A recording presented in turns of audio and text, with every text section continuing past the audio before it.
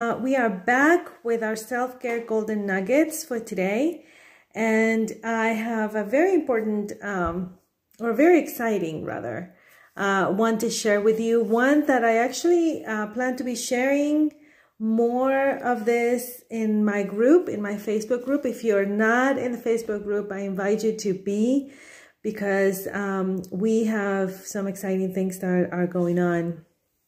This week, we're going to talk about boundaries. So boundaries, sometimes they're hard to establish, or we don't know how to establish boundaries, especially with the ones or the people that are very close to us.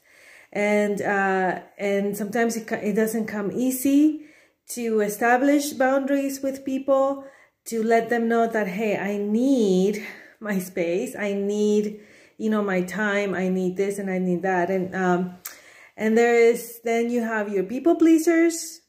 I'm one of them, that want to say yes and want to just please people because that's just in our nature. And so it's difficult for people sometimes to establish healthy boundaries. Or sometimes it's frowned upon, or sometimes we don't think, or we're afraid we're going to hurt somebody's feeling by establishing boundaries. And so all this week, we're going to be talking about in the Facebook group. I have two groups going on, one in English and one in Spanish. Make sure that you join the right language. Like if you want to do it in English, it's called Self-Care is for Busy Moms Too. And we're going to be talking about boundaries. The themes are like this. Today, we're going to talk about what are boundaries and why they are important. Tomorrow, we're going to talk about no, it's a complete sentence, because it is. And we're going to be talking more about that. And also tomorrow, I have a guest speaker in the group. She is a boundaries expert and an aromatherapist as well, and she's gonna come and talk to us about boundaries. I think it's very important. I have a lot to learn, so I decided to call in the experts. On Wednesday, we're gonna talk about self-care and boundaries.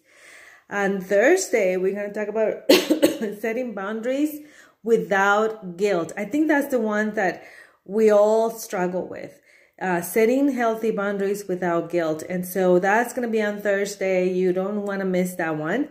On Friday, we're going to talk about taking baby steps. So when you are not used to setting boundaries, or when you feel guilty about setting boundaries, or, all these feelings that come in, we are going to learn how to take baby steps and then celebrate those baby steps big.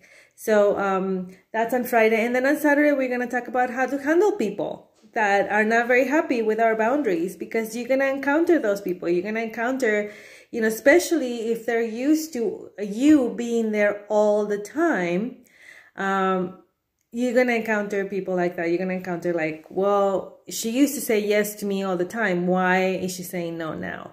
So we're going to talk about how to handle the situation the best you can, and, wisely and lovingly and everything. So, we can do that. So if you're not in my group, go ahead and join.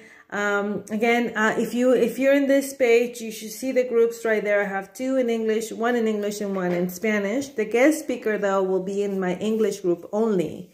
And in the Spanish group, I have group coaching as well. On Tuesdays and Thursdays, so you can join. If you prefer the Spanish one, is fine. But note that it's only in Spanish. There's no translation. So I did that to avoid the translations. So yeah, self-care is for busy moms too. And I'll put the link when I finish the video. Self-care is for busy moms too. That's the English one. And then the Spanish call is Vida Simplemente Refrescante. That's the Spanish group.